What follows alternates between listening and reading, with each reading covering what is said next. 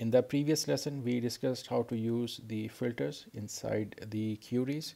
So let's explore some more features about the query filters. And before we do that, let me just remove this length column. So again, because it is taking too much space on the screen, so I can remove this column.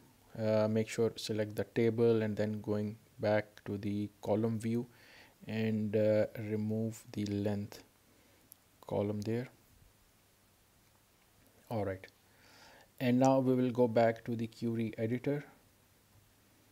And in the previous lesson we had some query filters, so let's quickly recap what we did in the previous lesson. So we basically added one filter about the sale price, and all you have to do is to drag the variable onto the query filter section against which you want to create a filter, and we said that show us all of the records where the sale price is greater than 150.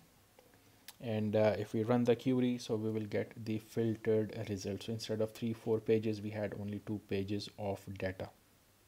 So that is what we did. Now in this example, the example that we did in the previous lesson, basically we are writing here a constant value.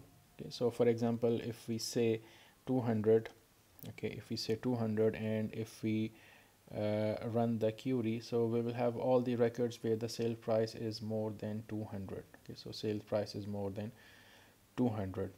And if we want to change the value from 200, if we want to change it to let's say 300, so we will have to go back to the query editor and we will have to change the constant value. So let's change it to 300.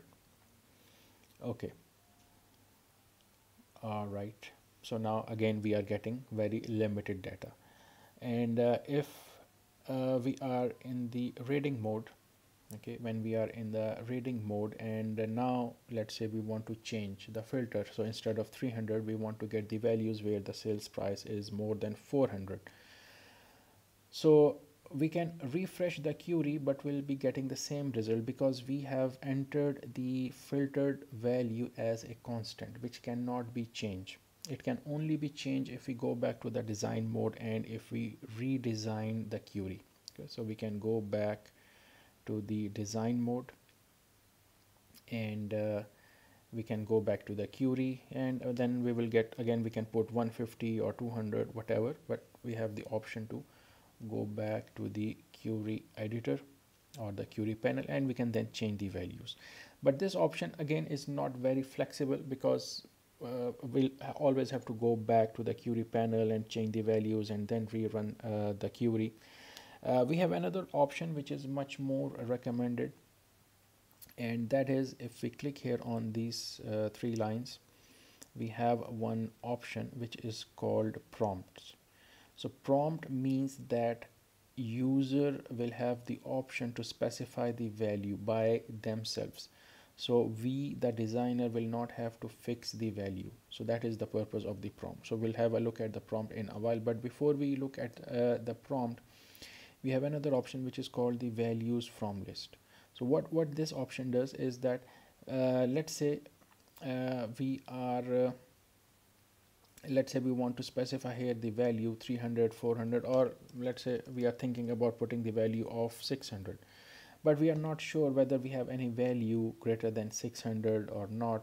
So instead of just blindly typing any value, what we can do, we can go here to values from the list, and we can select the values from the list and just choose any value. So these are all the values directly coming from the database. So we can just be sure that the value that we will select is going to give us some results.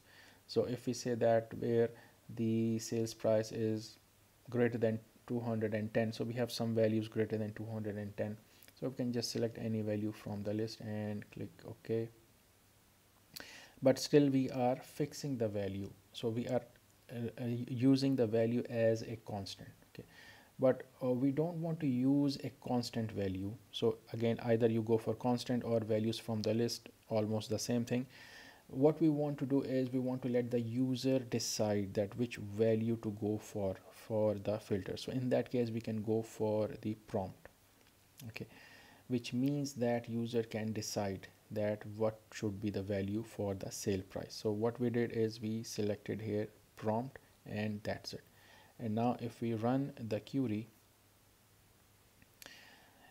so there will be a prompt. So if you don't see any value here, so all you have to do is to reload the list. So if you click here, because we already had one list already entered as the sale price, so for the first time you will have a list of all the values, but in the second, third time you may not see any value. So all you have to do is to reload the list. So click here on this refresh or the reload button, and you will have the list. Okay, and now you can specify the value.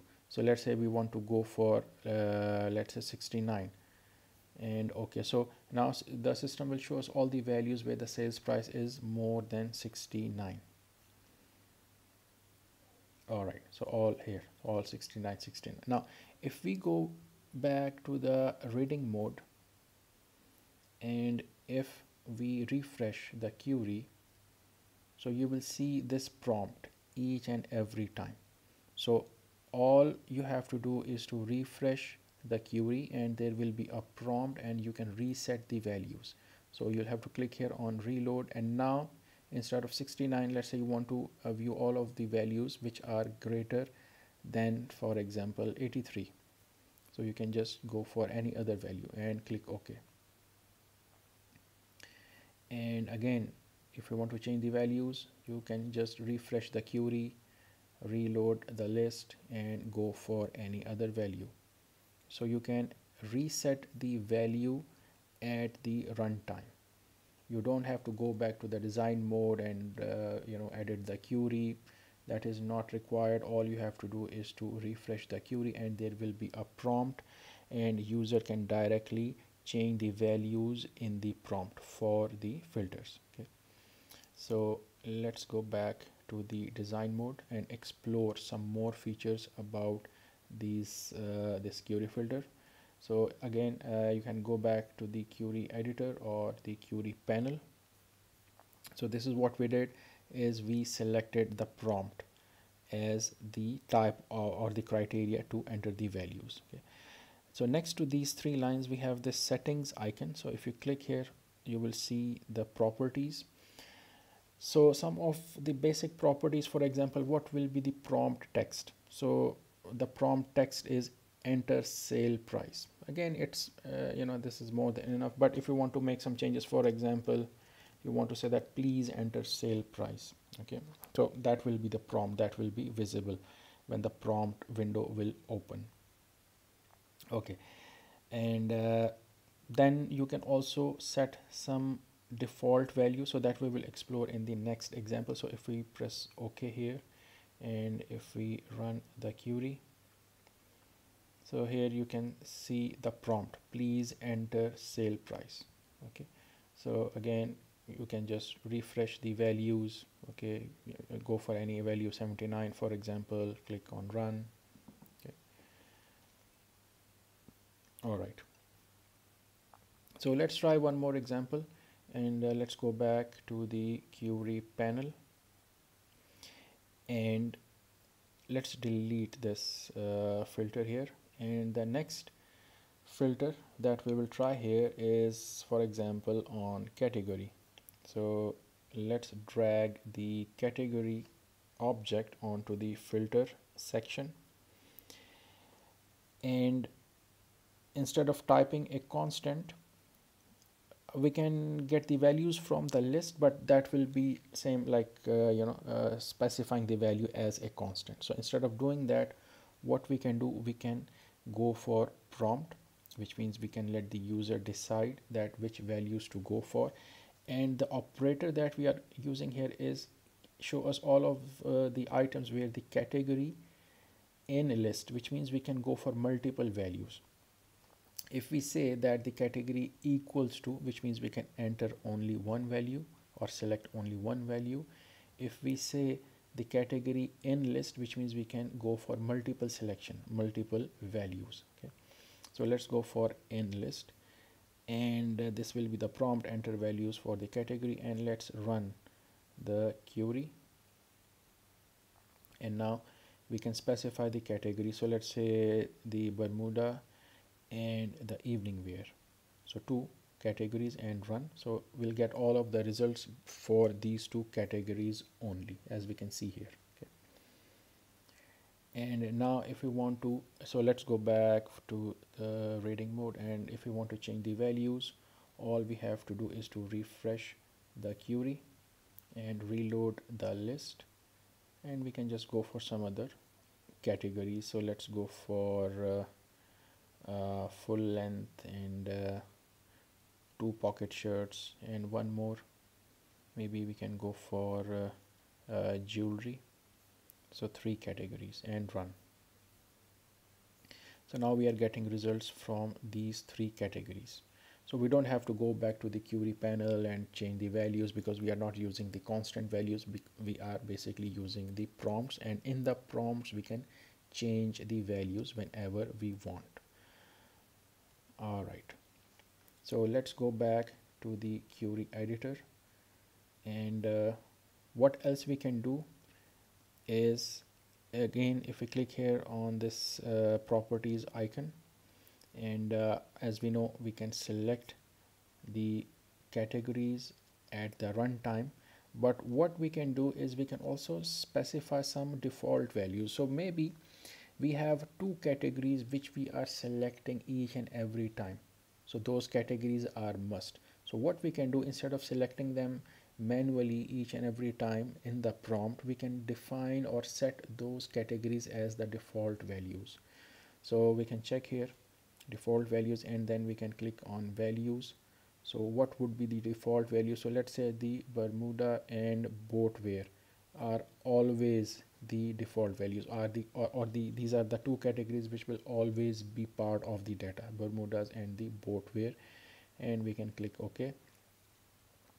You can also type the value and click on the arrow, but again, if you will type, there is a chance of making a spelling mistake. So it's better to just click on values and then select 2 or 3 values as the default values and click OK. So again, that is, you got this feature from this settings icon.